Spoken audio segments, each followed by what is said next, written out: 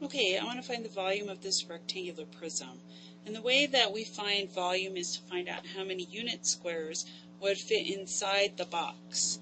Okay, so as I look at this box, the bottom is 10 by 10, which means I could get 10 rows in here and 10 this direction, which means that I would have 10 times 10 or 100 in the bottom layer. And then I would have 18 layers because it's 18 high. So I do 100 times 18, which is 1800 unit cubes would fit inside of this box.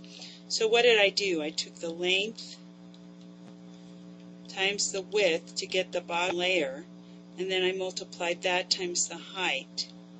So the way you find it is length times width times height.